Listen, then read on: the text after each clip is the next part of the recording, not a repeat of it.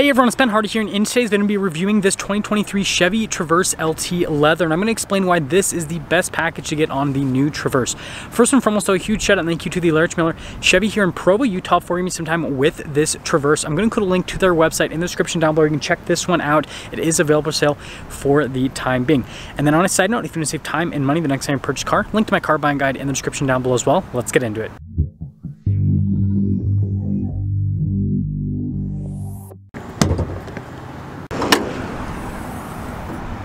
Under the hood, we have a naturally aspirated 3.6 liter V6 that goes through a 9-speed automatic transmission. Fuel economy 17 around town and then 25 on the highway, with power outputs being 310 horsepower and then 266 pound-feet of torque.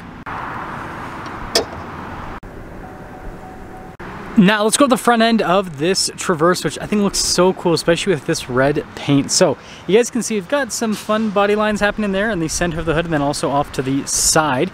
And then we've got this really cool daytime running light here at the top, and then you guys can see with the light down below. Notice with the chrome accenting all around that. And then we have more chrome accenting for the grille with the traditional Chevy bow tie. And again, like I said, especially in this red color, I feel like this is like a classic Chevy combination. Like chrome with this red, I think, yeah, it just looks cool.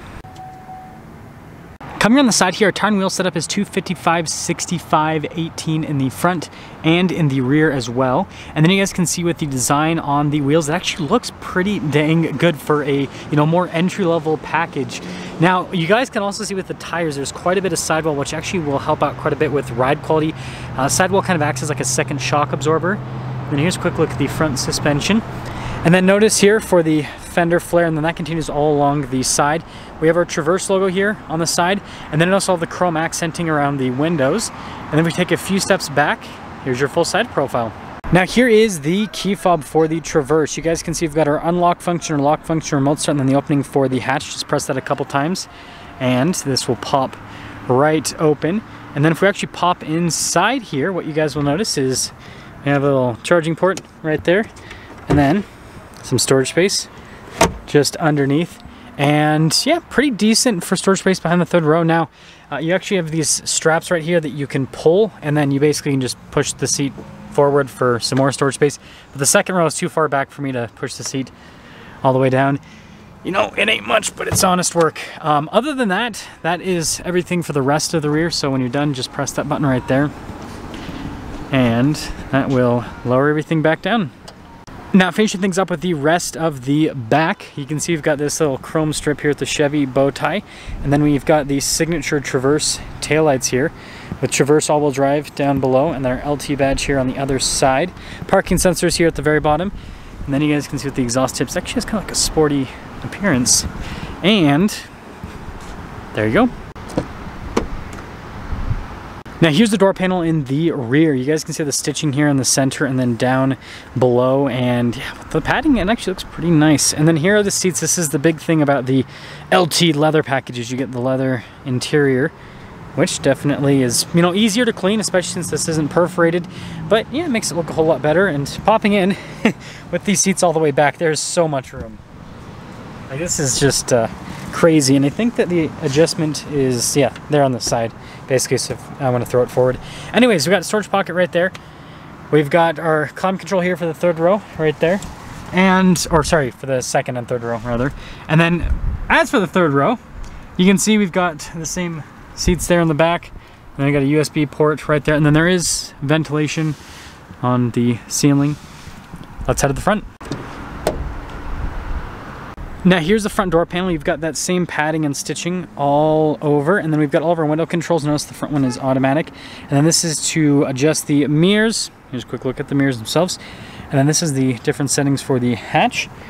And then again with the front seat, notice we've got that same leather trim, and then power adjustments on the side. Pedal layout down below, and then light control right here, and then there's actually more padding there on the dash. Let's pop in.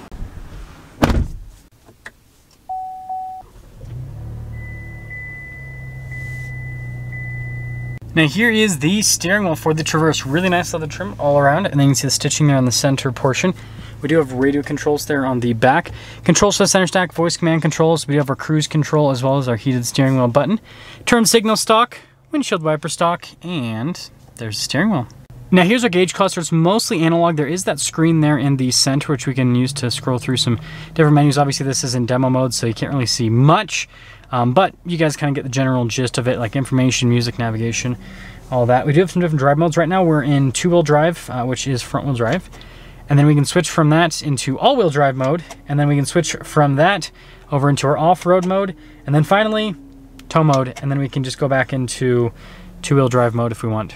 Now here's the center infotainment screen. First off, if we pop it in traverse, we do have a backup camera with trajectory lines that turn with the steering wheel.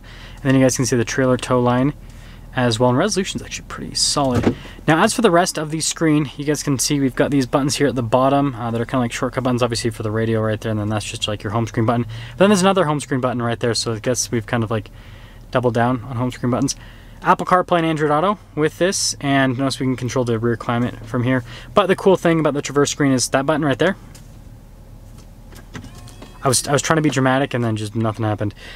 Lets you open up this like storage pocket that's lined with felt. It's pretty cool. And then press it again and pops right down. Analog controls for the climate system down below. So we do have a dual zone here for the front, heated seats for the front as well. And then our charging area here, and then wireless phone charging pad. And then shifter here for the 9-speed automatic. And you guys can see you've got your L here that we can pop it into. It's kind of like your manual mode, so it says L1 right there. And then we have a parking brake right here. That's for your auto stop start, your lane departure, and then the drive mode / drive line select, I guess is what we'll call it. And then pretty good storage space here. Notice the nice padding on the top, and then here on the dash as well. And the glove box, decent storage space. Oh, and then of course, we got the manual mirror dimmer. So just because of the lighting, you guys probably won't be able to see the window sticker very well, but you guys can see 23 LT leather. As for the warranty information, there's a 3-year 36,000 mile bumper to bumper, 5-year 60,000 mile on the powertrain. Base MSRP is $42,440. After all options on this particular one, it's $44,980. Let's see how it drives.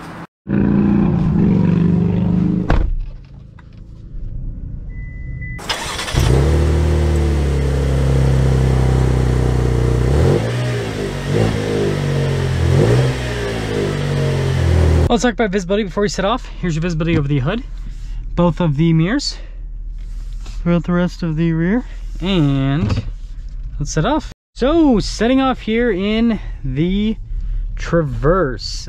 So I've actually already reviewed the High Country, I think, for the 23 model year.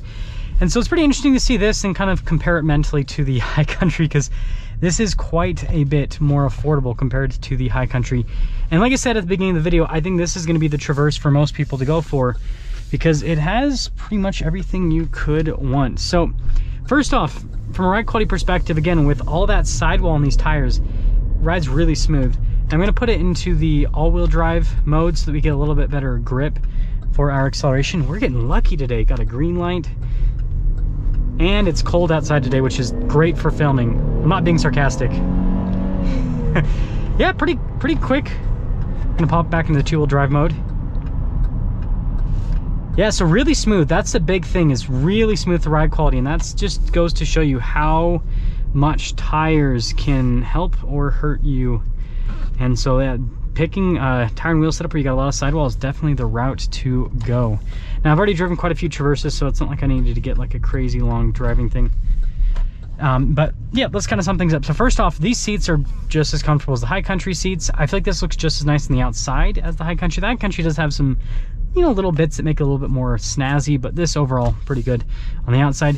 Now it doesn't have as many features, but it has everything that you'd want from a feature perspective. You've got heated seats, you've got leather seats that are easy to clean, dual zone climate for the front, you've got a climate zone for the rear, you've got a nice infotainment system, you know, good camera view. Now it doesn't have the cool 360 camera system, but I would say that this is more than enough from a camera perspective.